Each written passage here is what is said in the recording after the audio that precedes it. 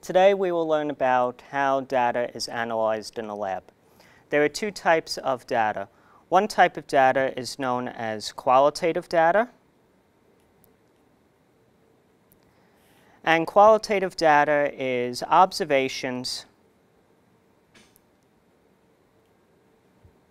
and descriptions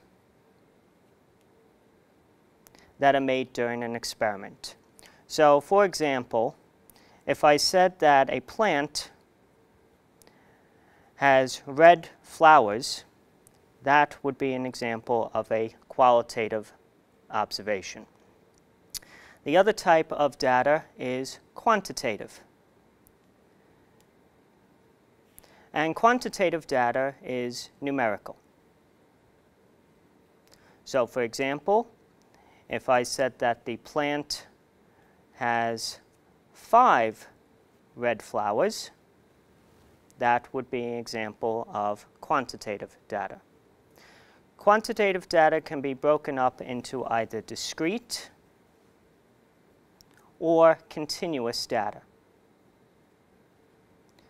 Discrete data is the result of a count.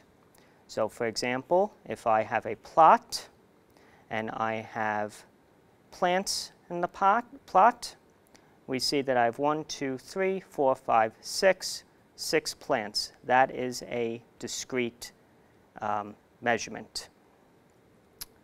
Continuous is usually the result of some measurement that is made.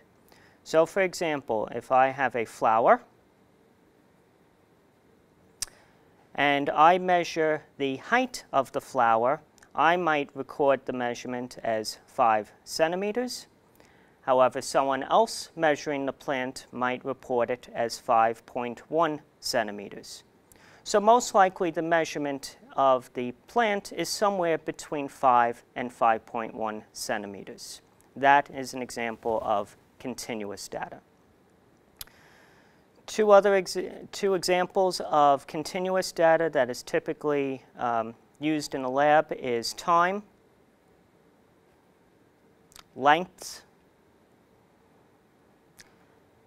Discrete data can also be divided up into categories, and that is known as categorical data. So, for example, if I was counting the color of plants in a plot, I could write a table and then measure how many red plants there were, how many yellow plants there were, and how many green plants there were.